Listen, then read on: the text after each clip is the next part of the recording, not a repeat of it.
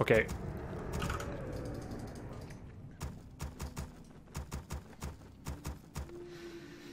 Alright, what we're watching is the 5th game between 120, the current best undead player in the world, versus Lin, the current best orc player in the world. And they're going head to head. The 2-2 score is what we're at. And the purpose of watching this is to see if we can pick up any tricks from watching Lin, which is the orc here in the top right. And to see if we can learn better what 120 is all about.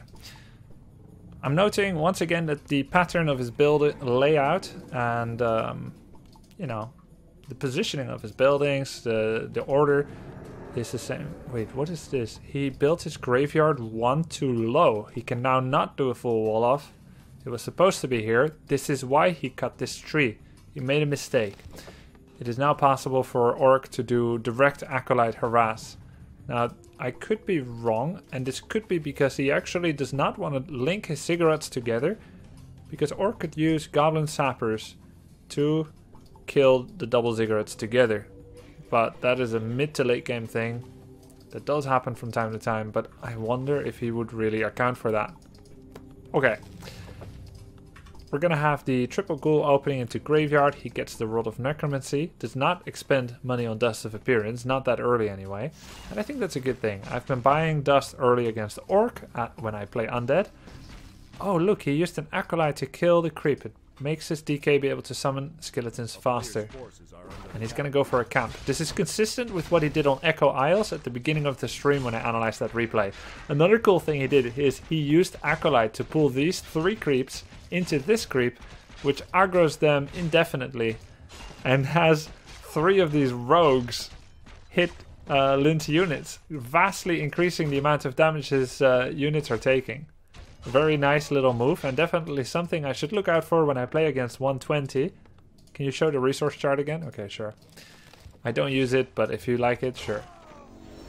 Hello! Wow, he doesn't have dust, but he will get this grunt. There we go. Excellent start for 120. He also got 2 of the creeps here. So, yeah, same. Definitely something I need to look out for when I play 120 on Amazonia.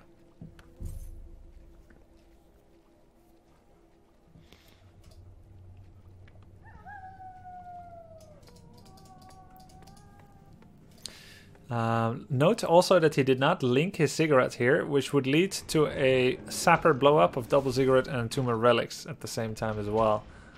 Is he gonna bring ghouls? I want to know whether he likes to do such things. He doesn't. He will just take whatever free damage he can and does not sacrifice his resource income, the future lumber he's gonna be getting. Okay. Grubby, when are you playing? I have been playing. The reason I'm not is because I couldn't find a game for more than 5 minutes. So I went to watch a replay, which will help me in the upcoming tournament potentially.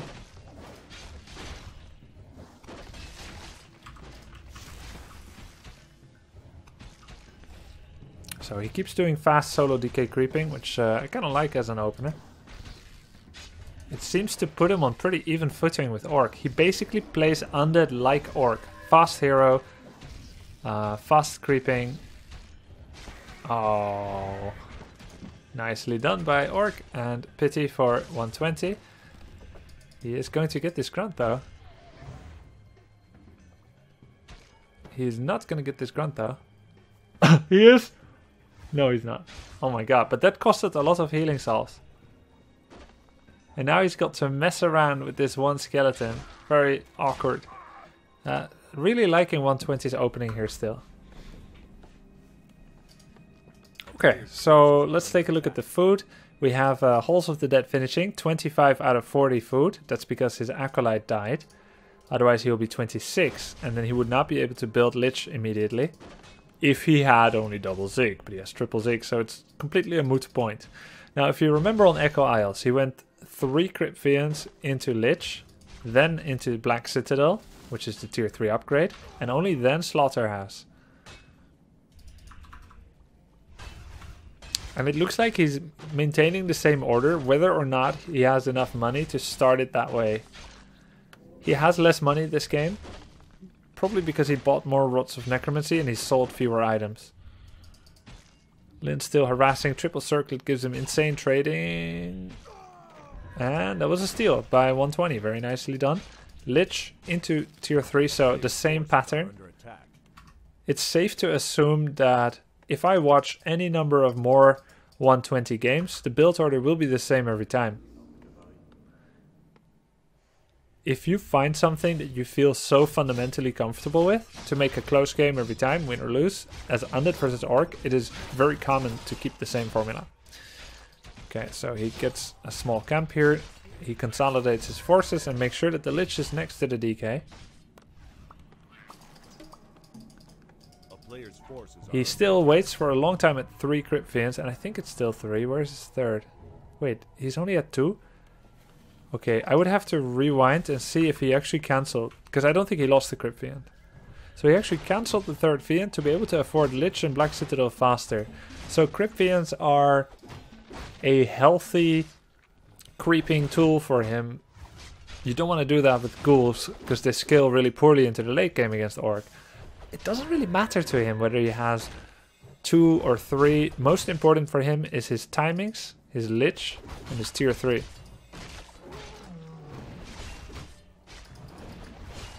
I expect Lin to hit this Crypt Fiend out of Windwalk to make use of the end of his Windwalk twice. 1 Windwalk, 1 hit, and then switch target to the other, if that's what he wants to do, or he will just steal the troll if his Windwalk doesn't run out, which it looks like, by the way, it won't. So steals the creep. I want to learn the conditions of nice try. I want to learn the conditions of 120's decision-making process. I understand that he has good micro, and I now know his build order. Everything else now is about decision-making. I need to know that in order to be able to go up against him and other Chinese undeads who may be using him as an influential example to be inspired by, as he is the trendsetter of Undead versus Orc right now. TC with Spirit Lodge is an interesting choice. I would say that if 120 gets information about that, which due to a replay bug, I don't know right now what he knows, because I didn't pay attention to it. Oh yeah, that's the problem with this build. That opening that I mentioned. He gets tier 3 though, fairly early. He can also kind of juke and jive with his Acolyte. Blade Master, of course, can kill more as long as he's got enough mana.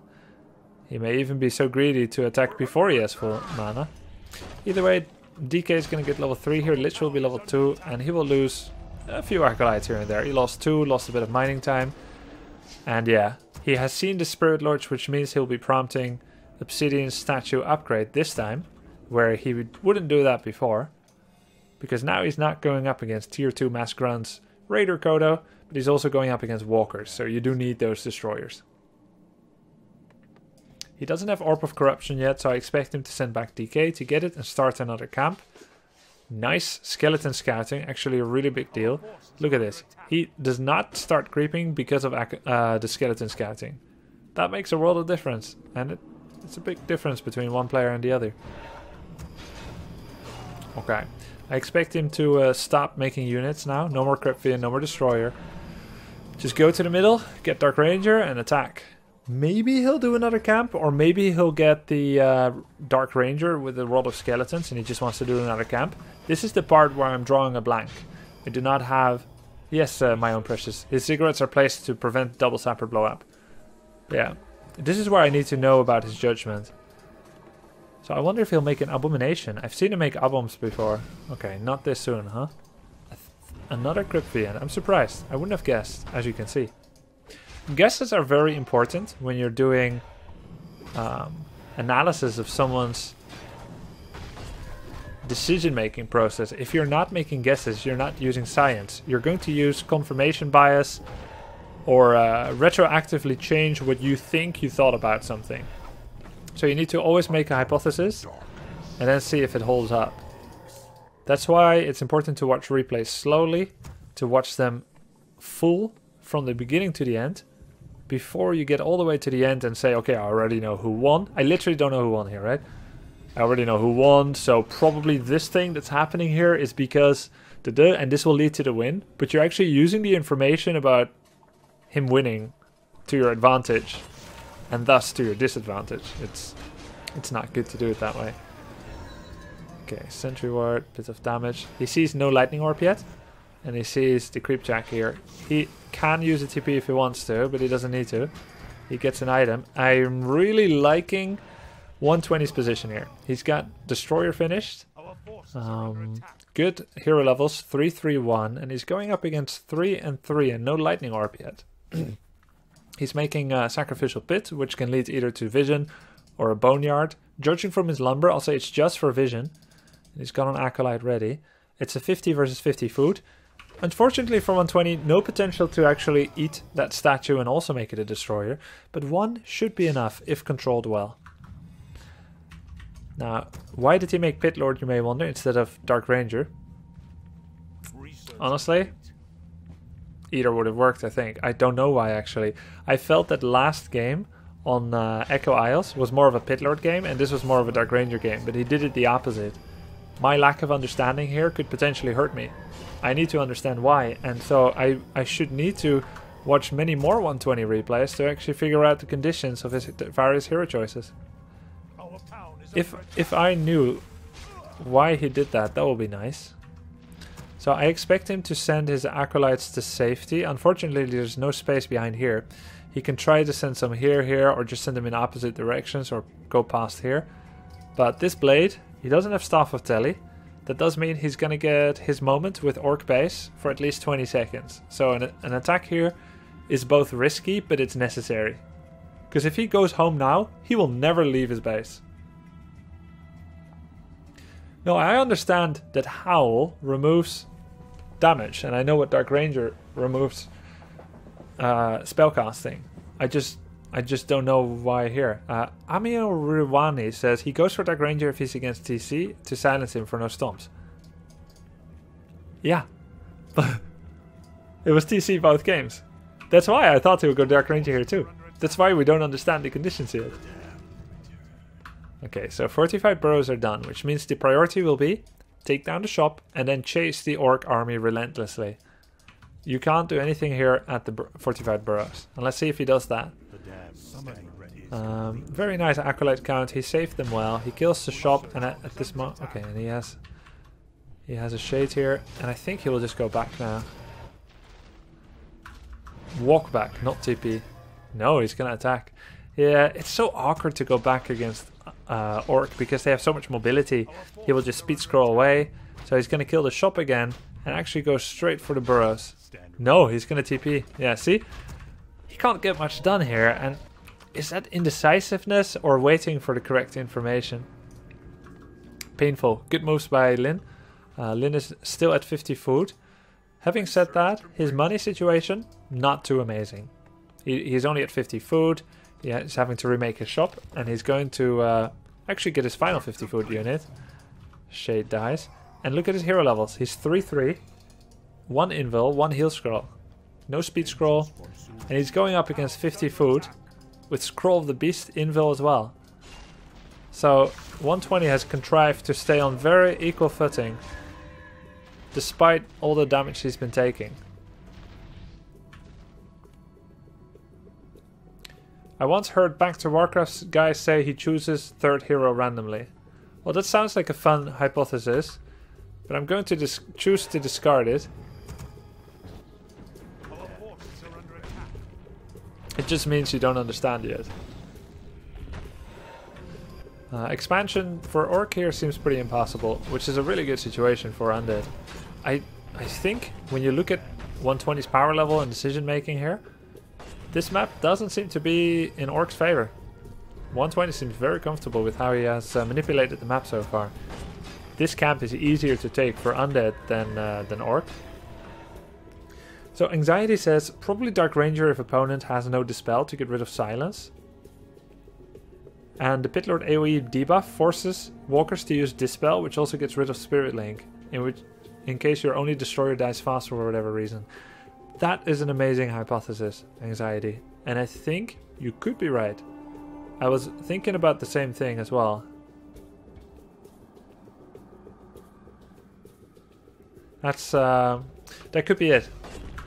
But then, Howl of Terror is a very compelling reason to disenchant your own army, but isn't Silence as well? Not as compelling, I suppose, because you can counter Silence with Invulnerability Potion to get 2 very good stomps in. Can be worth it, even though it's 150 gold. Can be worth it. Okay. Okay. 1-1 upgrades. This is another very interesting 120 thing. He gets 1 attack, 1 armor, and then another attack. Doesn't do like low upgrades, nor only attack. It is relevant. It makes his army more survivable, and it combines nicely with Howl of Terror. Doesn't like this speed scroll engage. He's he already got the big one, didn't he? Did he get the Rock Golem 6? Yeah. And he will save his statue, but the Kodo eats a Crypt Fiend. Now that's kind of a blessing in disguise, because he gets vision from that, even though it's of course a unit loss. I expect him to buy TP and posture for the second Granite Golem. Does he do that? Does he do that though? He does not. He uses Shade to actually check. Ooh, that was kind of nice. What races are you worst/best against now? I think back in the day you were best versus undead and worst versus knee, but I could be wrong. Such a bro. Thanks, Hoan. You're spoiling me tonight. I feel shy. Thank you very much. My best races. My best matchups. Yeah, my best was Orc versus Undead. And I think my second best was Orc Mirror. Then Orc Night Elf. And then Orc Human. I would say Orc Human's usually been my worst. There were periods where I was playing it really well. But over the course of most of my career, I would say Orc Human is the one I struggled with the most. And Orc Undead the most comfortable. With Mirror and Elf alternating between second and third place. Okay. Goes Overfood. Now, I've seen him make Abominations before against Lin, but he doesn't think it's the right conditions yet. Of course, he's going up against double Kodo. Funny thing is, he's making Statue to go to 56 food and a Crypt Fiend. But once this Crypt Fiend gets eaten, he'll be back to 53. He's on upkeep with just 53 food. But he wants to fight over this. He does not want to give this away. Blade and TC are still level 3.5. Blade will get level 4 from this. Undead engages. Interesting moment here. I'm gonna watch this very slowly. Okay, he gets stomped. Awful position for Lin. Does get level 4 Blade. And he gets what? See, this is kind of OP about Chinese Warcraft. Because I don't know what the item is until he picks it up. Okay, this is agility and intelligence. Not what he was hoping for. Not the position he's hoping for. And he got slammed. So what do we got? Heal Scroll, Double Potion, Invul. We have a 0 upgraded army for Lin. He's at 60 food. And he's caught in a bad position. He's still making a burrow. He's got a lot of bank. So he's in a very suboptimal fighting shape. I would say this fight goes to 120. But let's see, Cotton.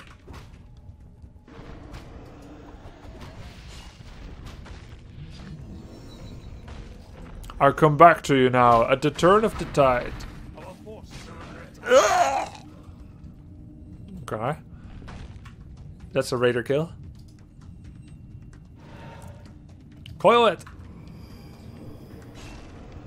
Coil it! Okay, I wonder if he actually intentionally waited to coil it to get a heal solve on it first. Just to waste another 33 gold. If that's the case, man, so much respect. Very good micro here too by 120. He devoured away the Raider's Spirit Link before hitting it.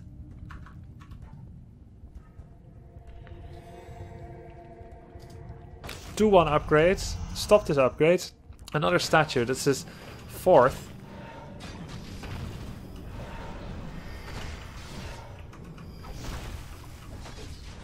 Can he afford to coil the Destroyer? He chooses to do so. Another stomp is gonna come in.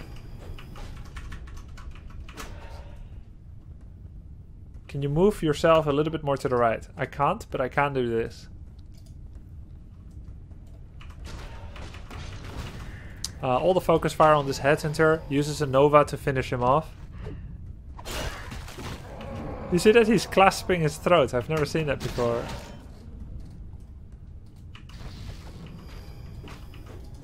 Oh, Scroll of the Beast. Let's look at mana. He removes Scroll of the Beast and Howl of Terror from his own units, but thereby of course also removing Spirit Link. He does another link to relink them, but now he's only got one Dispel left. It should go here. Remove Scroll of the Beast and kill all those skeletons. Look at how much meat shield there is. 4 skeletons in a fight like this. Goes for the headhunter. Undead has so much here. Such good micro. War Stomp is going to be great, but there's not enough damage follow-up, is there? Blade has already dropped too low, so is TC. This is going to be a very easy 120 victory, I think. Healing Potion, yes. Howl of Terror removes all the damages. Look at that, TC -1. He's supposed to have +2 and Kodo +7 or something. Howl of Terror removes all that. Burrow saving units as well. Even if he doesn't use them the rest of the fight, that's still denied experience, which means TC doesn't get level 4 yet. Orc starting to do better. He's got a Crypt Fiend eaten. Hero is difficult to stay alive though. Fight-wise, no, Orc is not doing better. Wow, nice Destroyer pullback.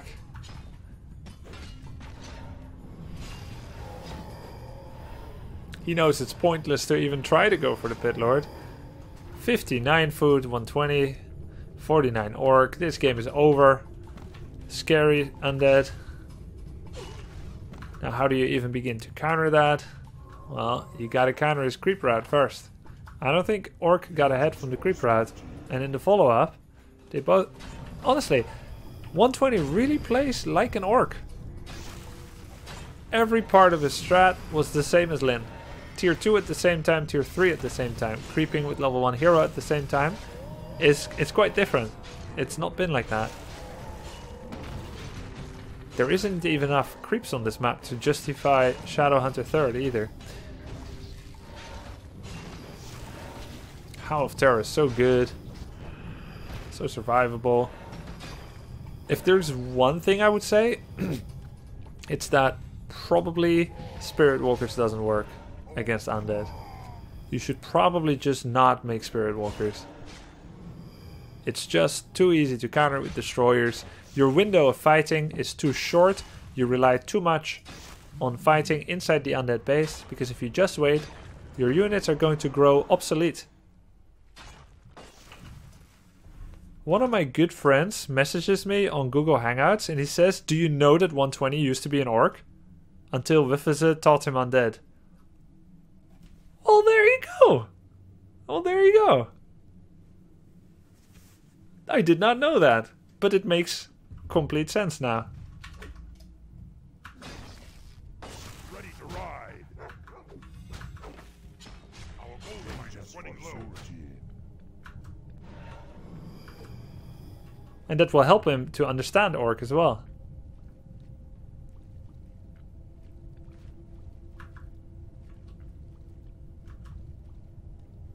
Ready to ride.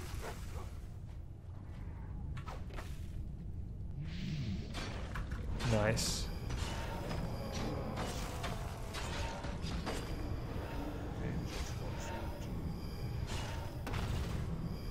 Okay, so yeah, I think you cannot make walkers against Undead. Ready to ride. Their unit counter against it is too good. This is GG.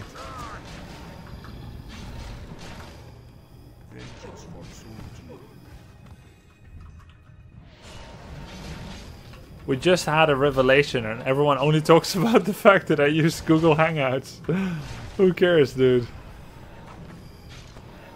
We had a game revelation and we talk about that? Lichless.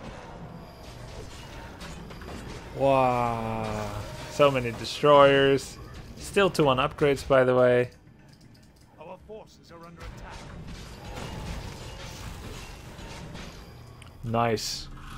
Nice. Why not? What you want? Yes. Master, I can do it. Something is doing? Yes. Oh. Something is doing?